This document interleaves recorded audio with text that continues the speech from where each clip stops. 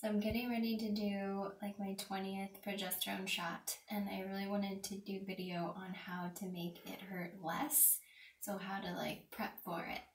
So luckily I have this piece of wall in my bathroom because I can hold on to it and I spread my legs out apart a little bit, not like super apart, but so I can really stand still because the whole shot takes about, it's like a minute of the pushing the liquid in, so you have to be stable. You can't be on one foot because then you're like moving around, so you have to be stable, and then I hold on to this wall.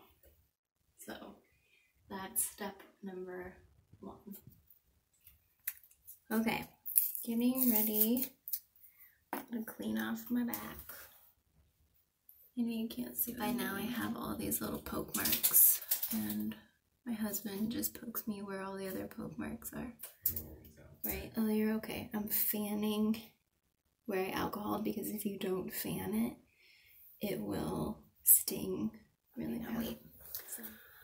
Okay, so my husband's ready. He's behind me. And so you need to make a face like it really, really hurts before he does it, like this. Okay, babe.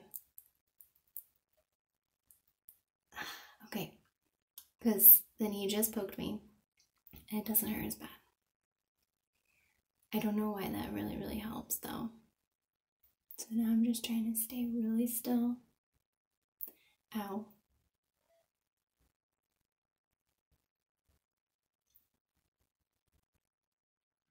Okay, pulling out. Okay.